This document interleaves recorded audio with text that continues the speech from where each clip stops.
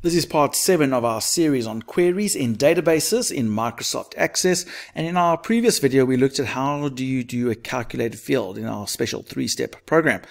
Now we're going to just learn a few more functions that can help us do some more advanced queries or calculated fields for some fancier stuff. So let's go look at some examples. So first of all, just some basic mathematical ones.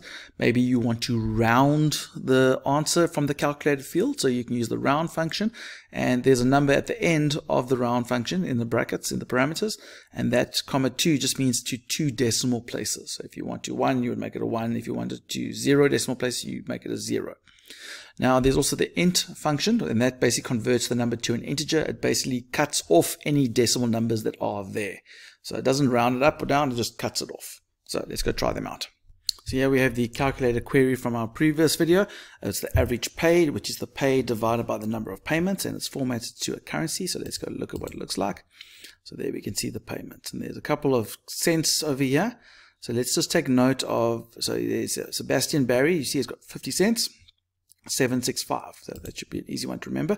So if I want to round it, I'm going to come here and say, okay, round in front of the formula, and then at the end we would say, oop, went too far, let's say comma and how many decimal places. So we want 2 decimal places, or in this case I want 0 decimal places, so I'm going to round it. So that 0.5 I'm hoping should round up because it's 0.5. So let's run it quickly. Let's go see our formula. If I go to Sebastian Barry, you see it was 765.5, but that 5 is now rounded up, so it's a 0.6. So there we go. So you can see that it did do the round correctly.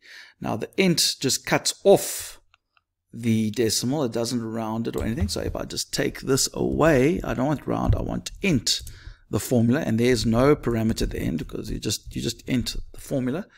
Now if I do that one, if I go down to Sebastian Barry, you can see it kept it to 765. It just cut off the 50 cents. So it made it a whole number. It's still displaying the decimal numbers, and that's because of the format is currency. You could always change the decimal numbers if you wanted to 0 if you wanted to do that. Some text functions if you wanted to use them in your calculated fields.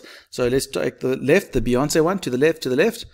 This one, if you're using the left function, it takes in a piece of text or a text field, and then there's a number at the end which tells you how many characters to the left do you want to copy. So if you want to copy someone's initial, that's obviously their first letter of their first name. So we want to copy from the left for 1 character. The right works very similar, except for it copies from the back of the text. So it takes in the text and how many characters from the back do you want to copy. In this case, we want to copy the last 2 characters of the city field. And then there's mid. This one's a little bit more complicated, but let's just recap it. The mid copies from a piece of text, like you can see surname, and then there's 2 numbers that follow it. The first number, the first parameter, is what position do you want to start copying from. The second number is how many characters do you want to copy. It does not go from character 4 to 2. It says start at character 4 and copy 2 characters. In other words, we'll copy character 4 and character 5 in this case of the surname. So just remember that for the mid. And then we have your uppercase and your lowercase, or U case and L case, which will make all the text fields capitals or all the text fields small letters. So let's try them out. So let's try the initial one. So I'm going to type in equals left of the first name field and comma 1. So I want 1 character. So I'll type that in, and there you can see the formula. Let's make it a bit bigger. Boom.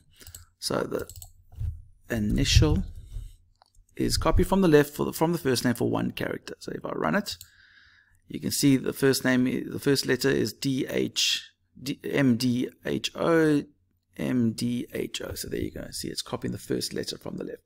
Now you can see the cities have a state at the end. It's the last 2 letters of the city. So let's go and make the state field. I'm going to change this. I'm going to delete it. Boom. It's going to be, we're going to copy from the right, from the city field for the last 2 characters. And if I click away, I must change this EXPR1 to state, because that tells you what state they are. So if I run that, you can see INCO, I think that's California and Texas and North Carolina, I think. some of our American states. So there we go. You can see the different states that are in that field by copying the last 2 characters or copying from the right. If I just want a random number, so let's just, there was a code one, so we want to copy from the middle of the surname, and we want to copy from the 4th character for 2 characters. So that's the code. I'm not going to change the EXP. I want to just leave it as that. And so there we go. So if I look at this one, the 4th character, there is only 4 characters, so I can't copy a 4th and 5th one, so it'll just give you what it can. But if I look at this one, Alex, so Alex is so AN would be the 4th and the 5th character. No, am I wrong? Actually, X is the 4th character, and then the A is the 5th, so there's XA. That's correct, yeah. So that's character 4 and character 5. So if you want to copy, for example, from character 4 to 6, you are actually not going to change that to 4, 6, because you want to copy from position 4. So 4, 5, 6, that's 3 characters. You would copy from 4, 3 if you want from 4 to 6. So just remember that the first number is what you're starting at, what's the position of the character you're starting. The second number is how many characters you are copying.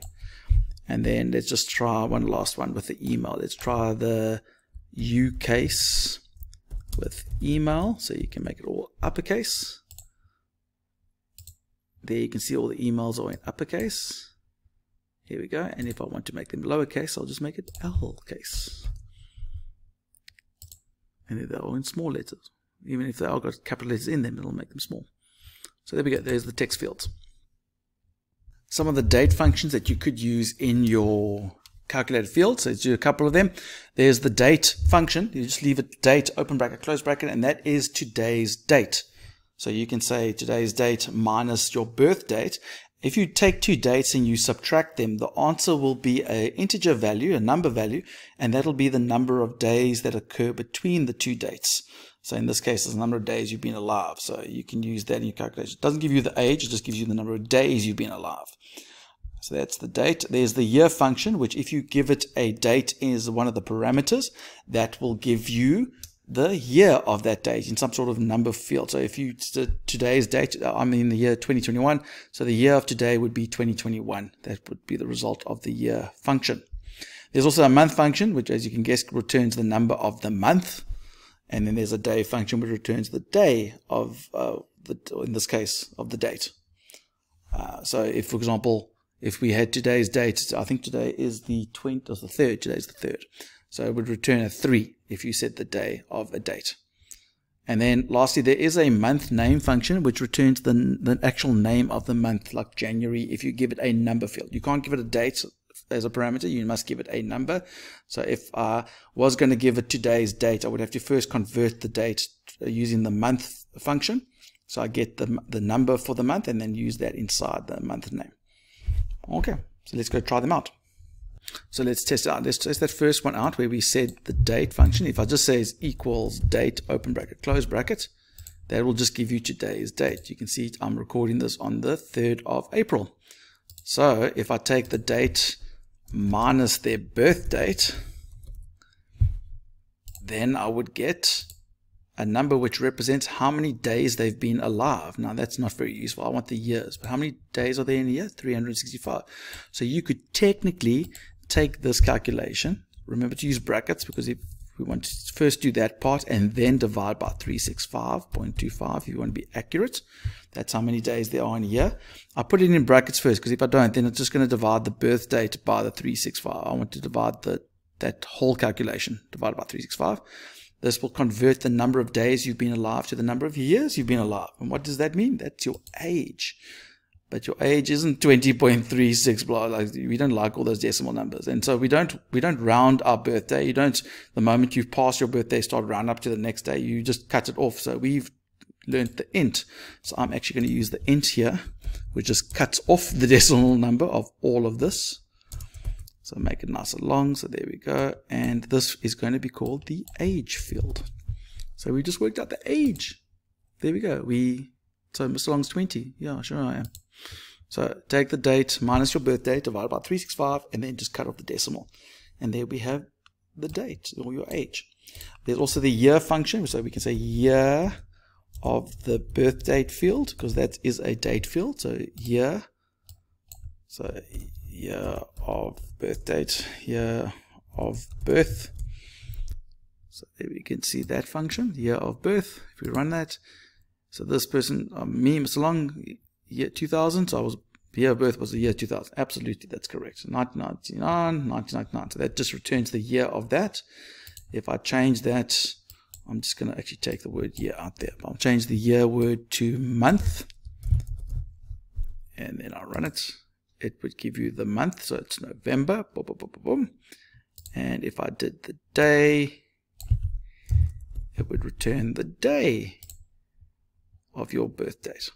And if I want to find a month name, so remember there was month name.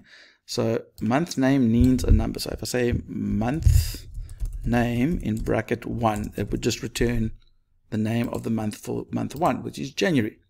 But I want the month of your birth date. So I can't give it birth date because that's not a number. So I need to say month of your birth date. So I use the month function to get the number of your month for your birth date, and then put that answer in the month name.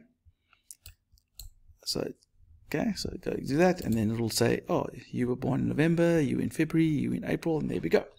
So there's some date functions. Now, some of these functions, just a little tip, you don't have to just use them in queries. You could have also used them in, for example, your validation of your table. So, for example, I'm just going to go to the table here. I'm not going to actually change it, but if you go to your design view, okay, it's being used by another table, that's fine. But let's say you want to put a date of birth, a rule, validation rule. Obviously, someone can't put their birth date to be after today, because obviously that doesn't make sense. You can't say your birth date is in the future. We haven't come across any time travels yet. But if you want to specify it must be before today, you can say it must be less than. So over there under date, you can say less than the date. Why won't it let me type? Now I just quickly saved everything and closed it. So let's try it again. Validation rule, the date must be less than date, open bracket, close bracket. So you can say it's less the date that, so you must put in a birth date that is before today. You can't put it after today. I'm assuming that if you were born on today, you wouldn't have the ability to fill in this form anyway, because you might be a bit young to understand computers, because you're only like a few hours old. So we can say we don't have to include today, because I'm sure they didn't include that date. So there we go. So you can do your functions in here if you want to as well. So it's not just limited to your queries, they work everywhere. So for other videos on this series on queries, go look at our YouTube channel, go look at our playlist. You'll see all the information you need there. Subscribe, leave a like. We would love to hear from you, so leave a comment.